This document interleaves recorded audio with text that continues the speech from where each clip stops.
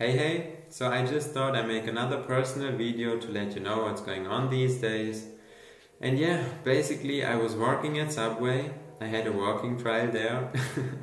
Worked there a couple hours just to see how it is. And yeah, I can imagine that it is super stressful to work there, either when it's busy, because of course you need to deal with customers and make Subways for them. And when it's not busy, you need to, I don't know, bake bread or make sauces or prepare some vegetables, cut them and all that. So if you think about it, complete ridiculous.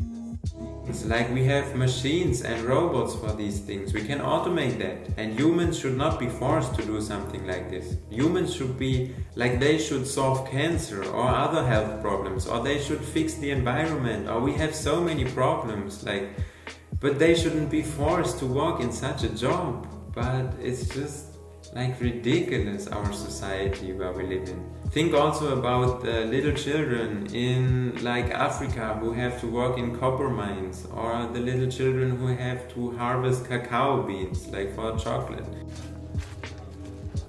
On this farm we find Abdul. He's survived 3 years of work. He's just 10.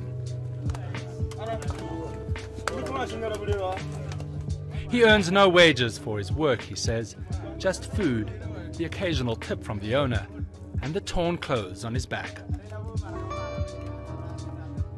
Put in the simplest of terms, Abdul is a child slave.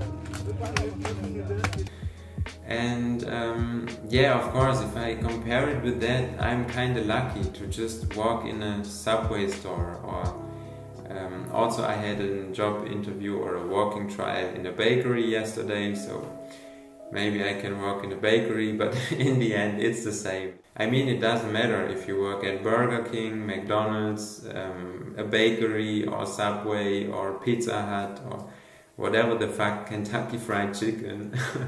It's just ridiculous that people are forced to work in these jobs, and yeah, they have no choice. Like, how are you going to survive in this world? You need money in order to get food and the stuff that you need and want. So yeah, it's a shame that people have to work in these jobs. And then on another hand, like if I come back, then I would have to deal with the study and need to learn and read lots of texts and like make these tests in the end and get this piece of paper, the bachelor degree that says I'm a bachelor now. And yeah, it's just that's the world we live in, and it's a shame. To make this now a little bit more positive, I added some stuff to the trade-free directory, some new goods or services. So yeah, you can check it out, tradefree.org/directory, and you can also add some stuff, you can submit stuff, or you can also review existing goods and services, how trade-free they are, if they are very trade-free or not that trade-free, and why you think like that. So we made it pretty cool and actually available for people to get involved. So if you want to help with that, you can let the directory grow and help making it better. On another positive note, I don't know positive, but yeah, I'm becoming a food saver. You know, there's this organization called Foodsharing, and what they do is basically they save food when it's being thrown away. Like the food that a supermarket or a restaurant would throw away, Foodsharing works together with them. They make some cooperations, and then food savers can go to that restaurant or a supermarket and get that food and just take it and distribute it. And yeah, in order to do that or become a food saver, I did a quiz. They have some rules there and how to deal with hygiene and with when you enter a supermarket, what do you need to take into account and what's important for you. And I also needed to do some 4 introduction collections, if you can call it like that. Like, I just had to go with other people together. They will show me how to do it properly, what are things that are important when I go to a restaurant and get some food there.